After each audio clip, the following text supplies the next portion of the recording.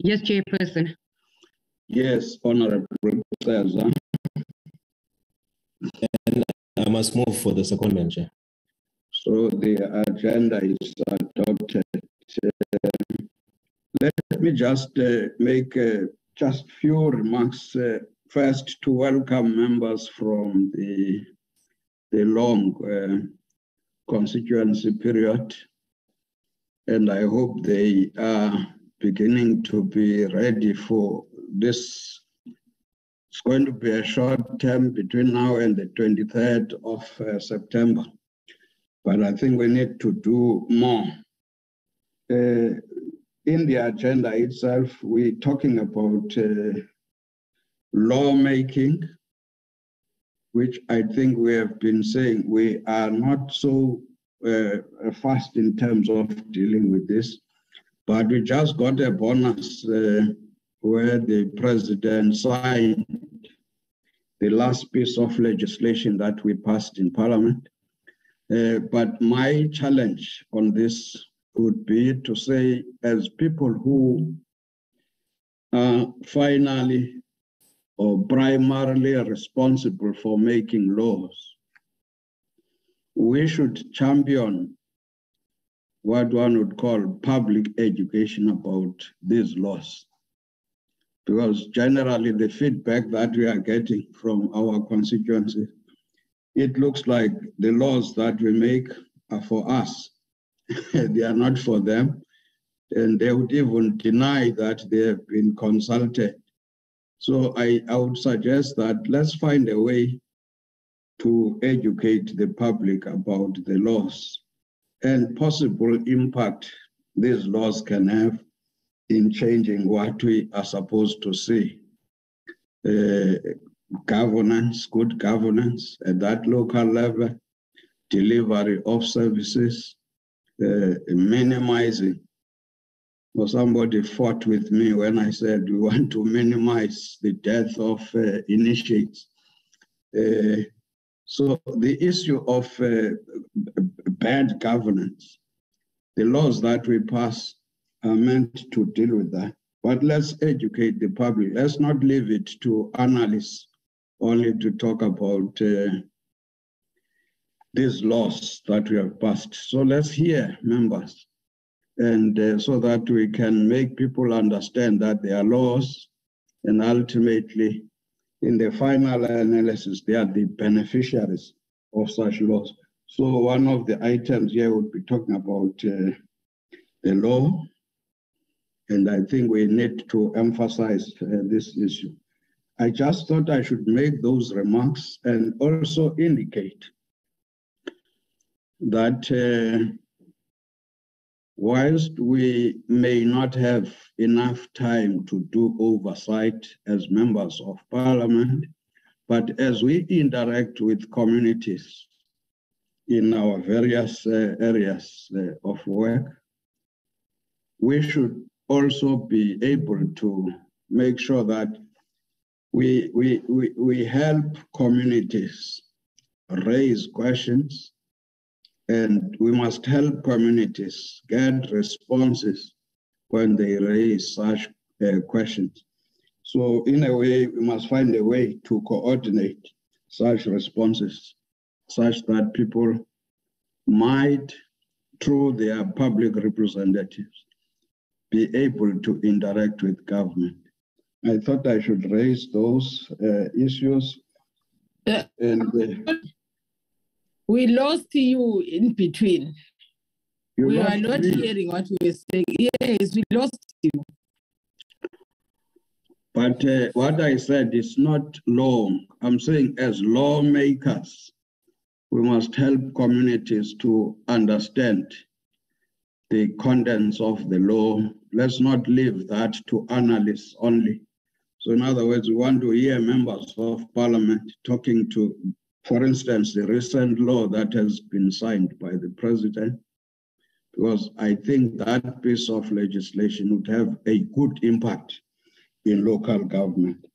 So I was just emphasizing that it's just a principle to say communities at times, they say we make laws for ourselves. maybe it's because we are not doing enough in terms of public education. So those were just a few comments I wanted to make, and immediately move to item number 1 in terms of the agenda. Allow the Deputy Minister to introduce the item and direct it as he would know who must come in to do what. Over to you, Honorable Appella. Thank you very much, Chairperson, and greetings to you and all honorable members. Chairperson, something that is... I don't know now who is making that noise. Okay. Should I continue? Continue, yes. Okay, thank you. I was saying greetings to you and all honorable members of the Portfolio Committee, and also to the DG, the POFA, who is leading the team here, also joined by DG Avril Williamson, who is also part of the meeting, and other officials from the department and your officials from government. Honorable members, we thank you very much for inviting us and giving us this opportunity as Department of Traditional Affairs. We are here, obviously, to present on some technical amendments to our legislation that requires attention, and introduce this through what we call the Traditional Affairs General Amendment Bill. As members will be aware that the Traditional and Quiescent Leadership Act number 3 of 2019 came into operation on the 1st of April 2021. At the time of the finalization of the Act, government was also busy with the Municipal Structures Act, a bill at the time. The bill has since also been finalized into Act. However, there are certain references in these pieces of legislation that needs to be amended and be aligned in order to ensure legal certainty. These are more technical amendments and do not affect the substance of these pieces of legislation. Therefore, the presentation will then be able to explain what are the technical amendments and what is it that we are proposing going forward. DG DPOFA has a team, and I understand Dr. Bester will be the one presenting, but let me give to DG DPOFA then to introduce the team. Thank you very much, Chair.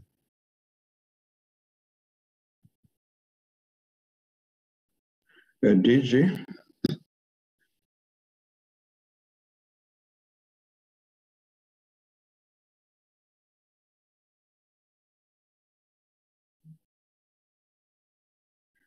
DG, where are you now?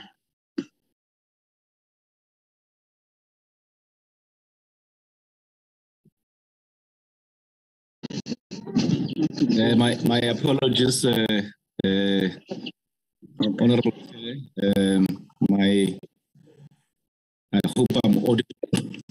My microphone was not cooperating this side. Thank you very much. Thank you very much, Honorable Chairperson, our Deputy Minister, Honorable Babela, all the honorable members of the committee. Good morning, and indeed, as the Honorable Deputy Minister has indicated, the presentation will be led by our Chief Director responsible for legislative drafting, Dr. Rinaldi Bester, through you, Chairperson. If I could hand over to Dr. Bester to do the presentation. Yeah. Yes.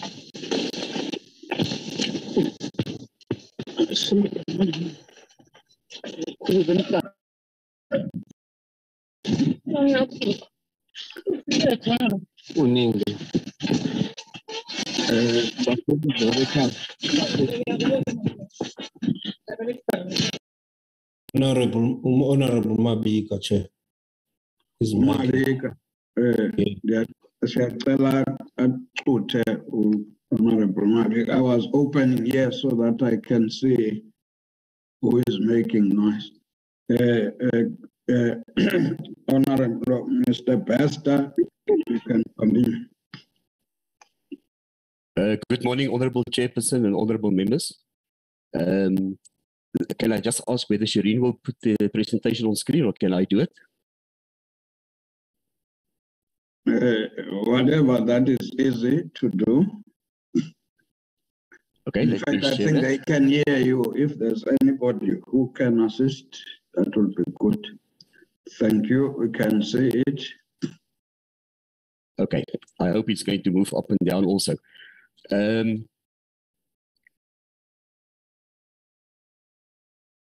Yeah, this presentation is on Zoom sometimes. Okay, I'm going to try and do this. It looks like when I put it on slide mode, Honorable Chairperson, it doesn't want to move up and down with the pages. It's a very short presentation, Honorable Chair and members. As the Deputy Minister was saying, the purpose of this is really just to, of the presentation, is to point out to the Honorable members the reasons for technical amendments that are to be affected to Section 81 of the Structures Act, and then also Section 16 of the Traditional Khoisan Leadership Act, better known as the TKLA, and then also the reason for the proposed repeal of Section 30 of the Local Government Municipal Structures Act. So, Honourable members, Section 81 of the Structures Act deals with the participation of traditional leaders in municipal council proceedings. Through the Traditional Khoisan Leadership Act that Deputy Minister Papela was referring to, a new Section 81 was introduced, and that Section 81 also commenced on 1 April 2021, the date on which the TKLA commenced. Now, in terms of Section 81,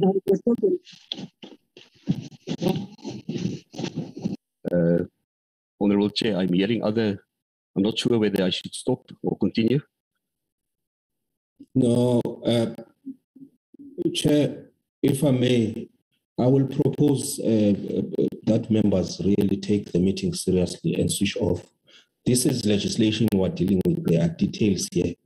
And if we're getting these disturbances, really they disturb our thought process, Chair. Please.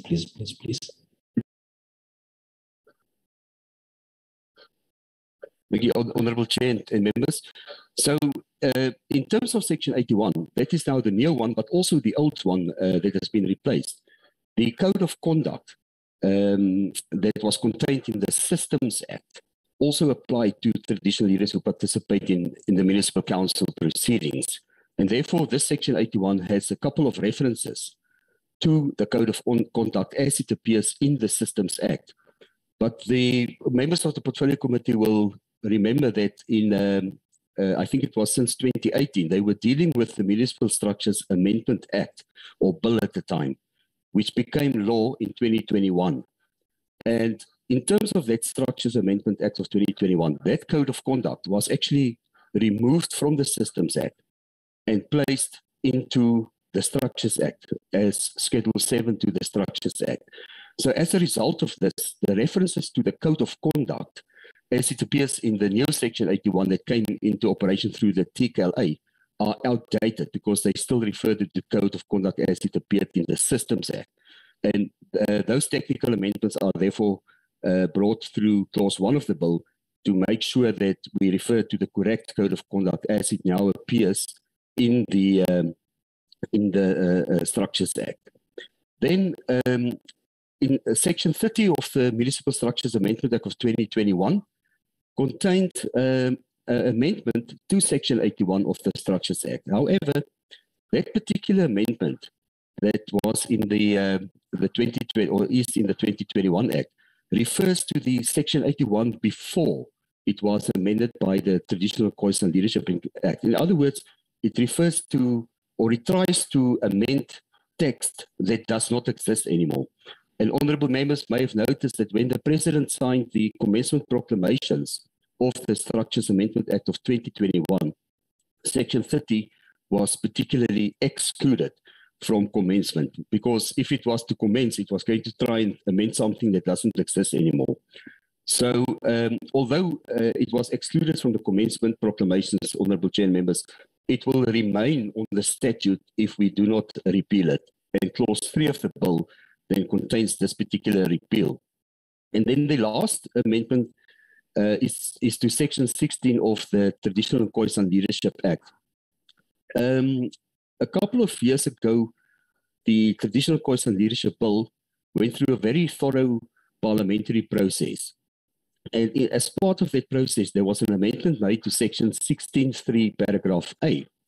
This particular section talks about a forum that must be consulted by our traditional leaders when they do the selection part of their councils. Honourable members will know that all these councils, the kingship councils, principal councils, the traditional councils, they have a 60 and a 40% component. The 40% is the elected component, and then the 60% component is the selected component. And what the section requires is that the traditional leaders, when they do the selection, that they have to consult a forum consisting of members of the royal family. But the manner in which that section was amended, which was not realized at the time, was to have a cross-reference to another forum that is provided for in the Act. But when we looked at that last year, Honourable Chair and members, we realized that there may be an interpretation challenge because that forum that it is cross-referenced to looks like it's applicable to kings and queens and principal traditional leaders, but not necessarily to your senior traditional leaders. So to provide legal certainty, there's an amendment proposed in clause 2 of the bill to amend this particular section 16.3a so that there's clarity on which forum the leaders must consult when they do the selection of their council members.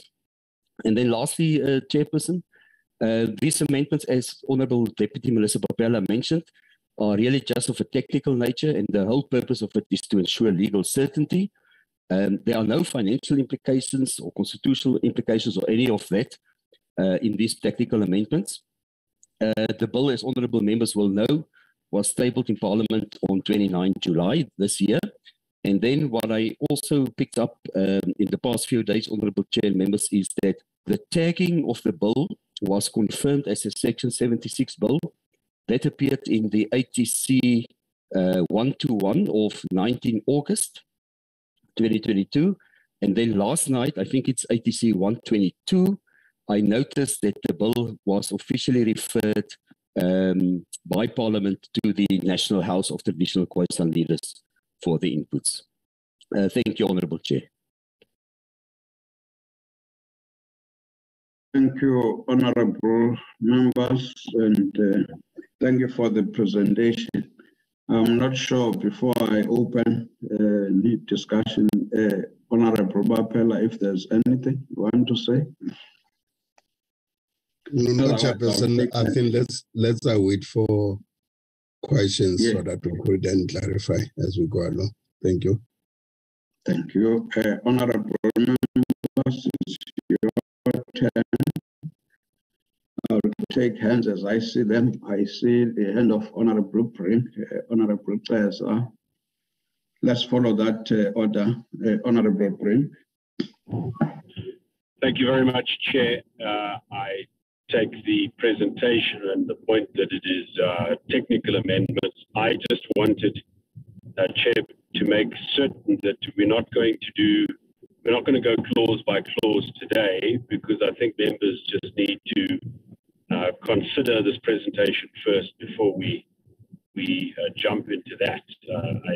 There seems to be a sense of urgency here, but I just wanted to confirm that, Chairperson, that we'll do clause by clause at a later. Yes, I think we will do clause by clause later, because already been referred to the National House of Traditional Leaders and Khoisan. I think so, but they will still respond if it is not. Honourable Teza. No, thank you very much, Chair. I like to ask stupid questions when it comes to legislation, because somehow, Chair, as you know, as a former teacher, you would understand that every time we deal with these things,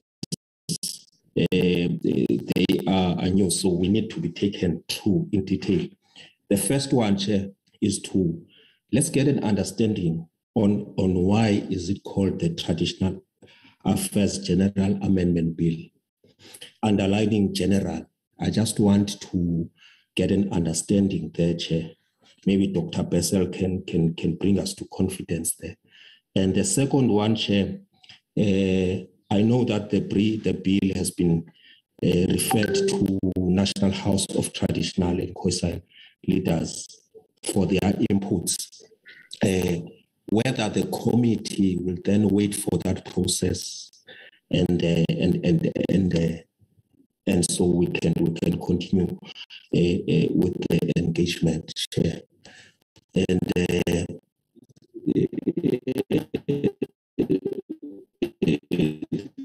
the others have been covered by Honorable Brink, Chair.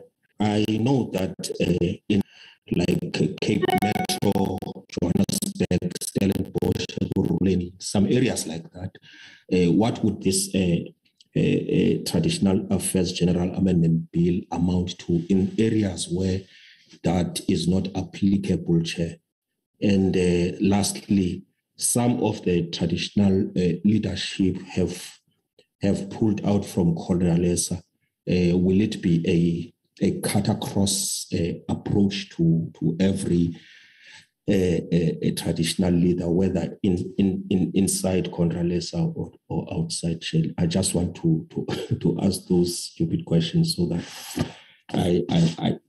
I have somewhere where I begin.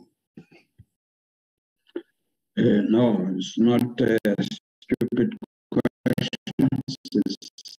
It's questions. In fact, I stopped myself when I was trying to be Honorable Bapel and trying to respond to Honorable Brink. So questions. In fact, members of Parliament are there to ask questions. I don't see any further hands now. Can I then hand over to you, Honorable Bapela, and your team?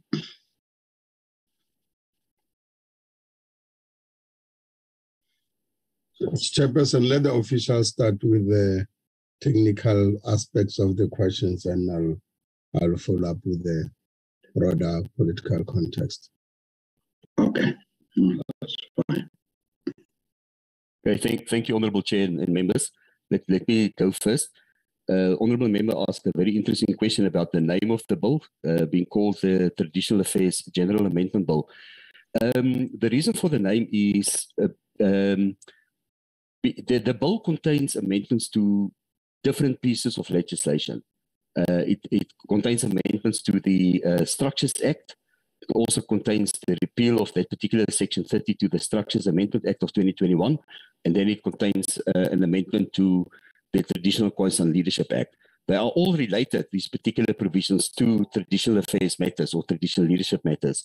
And therefore, it's called a General Amendment Bill. Usually when you do amendments to different pieces of legislation, it's just called a General Amendment Bill with some word or words before the General Amendment to specify, whether this is like Justice General Amendment Bill or Health General Amendment Bill. In this case, Traditional Affairs General Amendment Bill.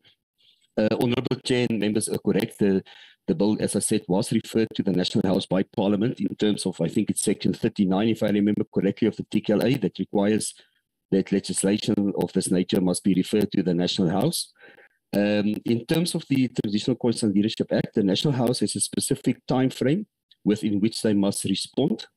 I think it is 60 days, maximum 60 days. And what the Act says that if the National House does not respond within that particular time in writing to the committee or to Parliament, then it will be assumed that the National House supports the particular legislation. Now, the National House, as honourable members may know, is still being reconstituted. The term of the National House ended end of June this particular year, 2022. But and while they are still being reconstituted, the new National House, the Act also makes provision for the House whose term ended on 30 June to continue to deal with urgent business. So anything, for example, like the referral of legislation by Parliament to the National House will still be dealt with by the outgoing members of the House. And then the other question that I will deal with is Honourable Member referred or asked a question about traditional leaders, whether they are members of Contralesa or any other institution. Well, the traditional leadership legislation applies to all recognized traditional leaders, irrespective of whether they are members of any other institutions or not. So if they are a lot of even, we have even Khoisan persons who are members of Contralesa, but they are not yet recognized.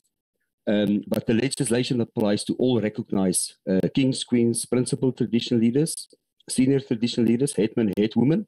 And then once they are recognized, then also it will apply to the senior Khoisan leaders and the branch heads from the Khoisan side. There was a third question just before that one that I couldn't hear, Honourable Chair. I don't know whether my DG or Diambapela heard. At that moment, I think Honourable Member was breaking up a little bit. So, but let me ask my DG or Diambapela maybe if they heard that and can respond to that one. Thank you, Honourable Chair and members.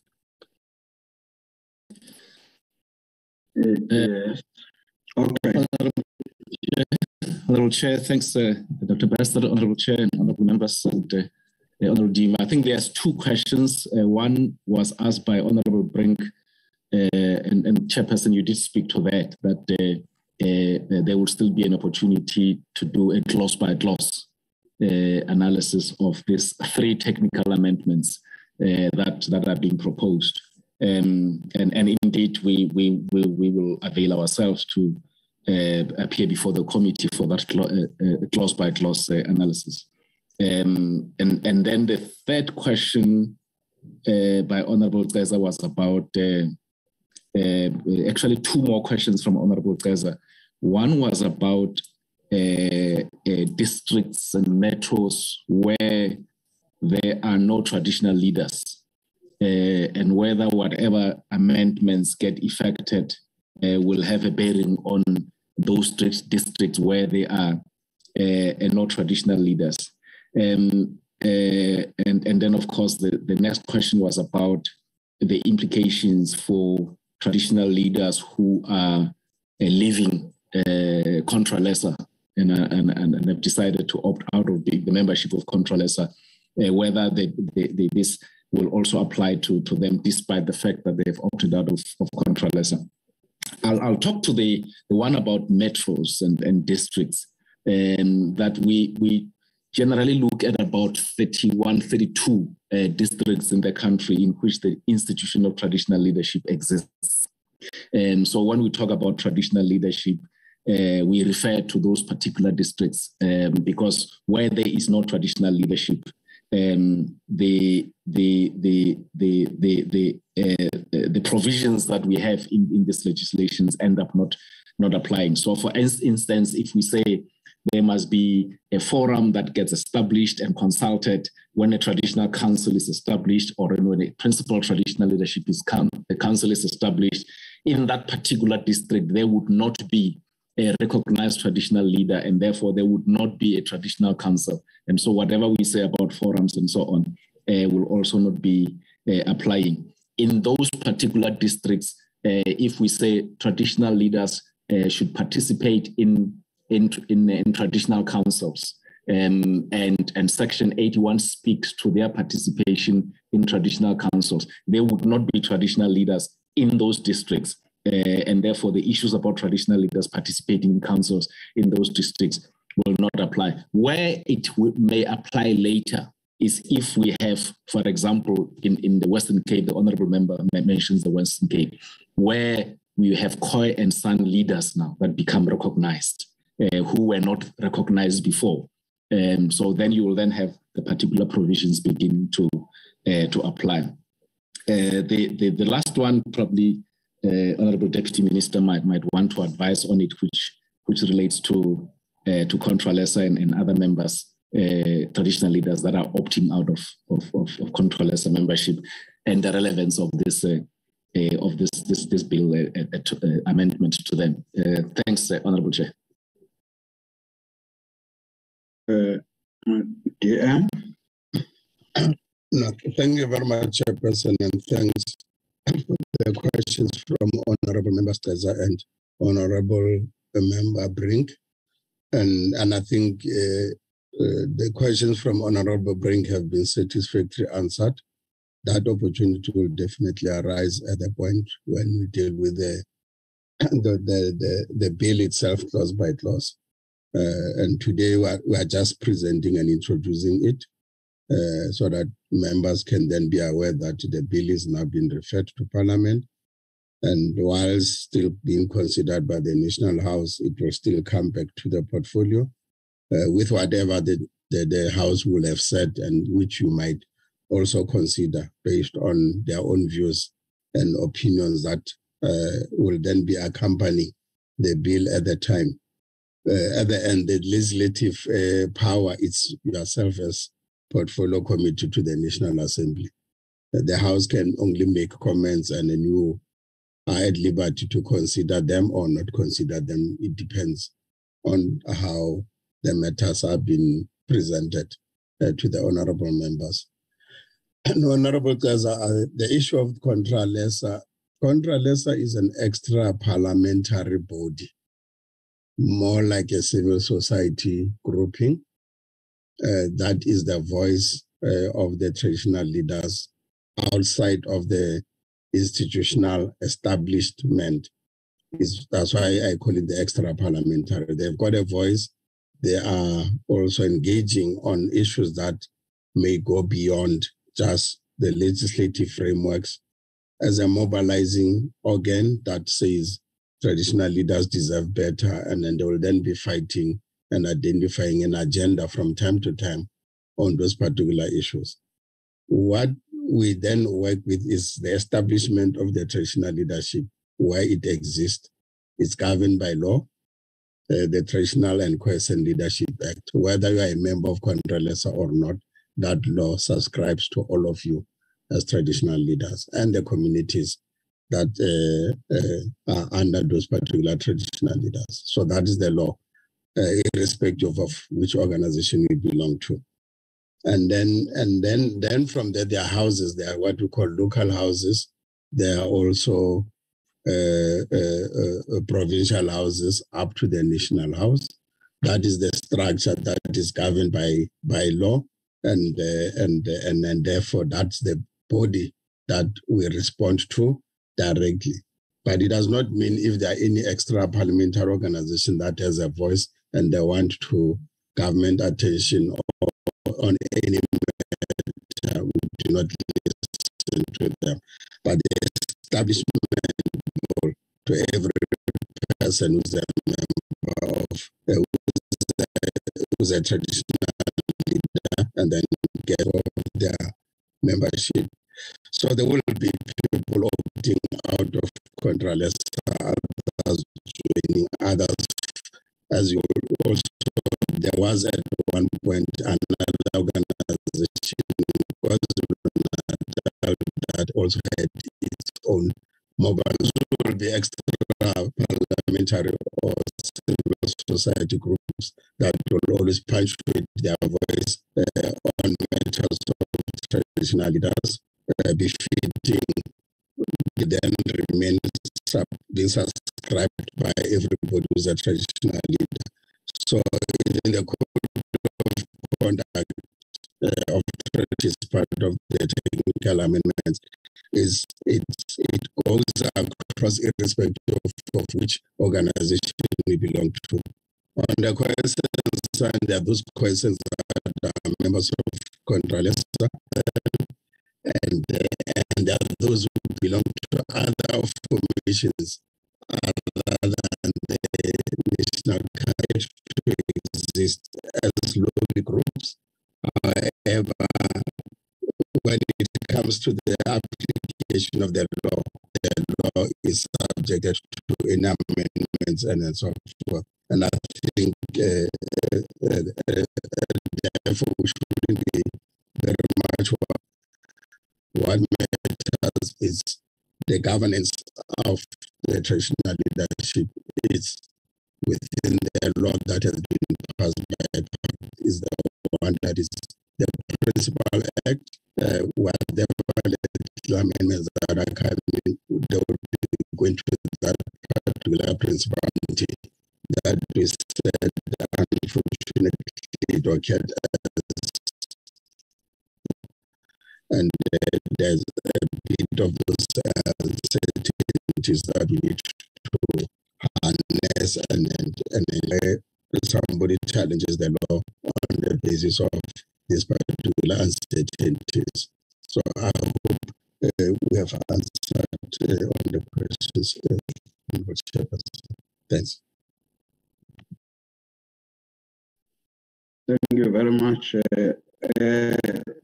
Honorable members, unless there's a follow-up, I'll take that. If none, thank you very much, Honorable Deputy Minister, and yours. For now, I think we are clarified. We'll wait for the next bite when the time comes. So thank you very much. We are stepping to this one is ours. But if you want to observe, we don't chase away people from our meetings to the second item, the adoption of the Free State and Eastern Cape oversight reports. I think all of us we received copies of the reports given, and the Eastern Cape one as well. Displayed, they will move page by page or whatever approach that we agree on. But I think all of us we have read that. But it will help us to go down.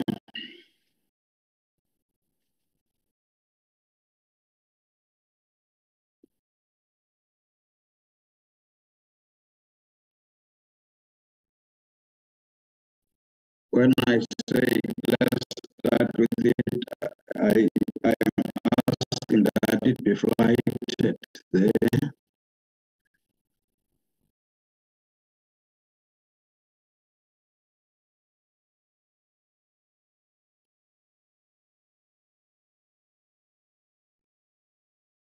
I'm not sure now who is supposed to do. I'm still busy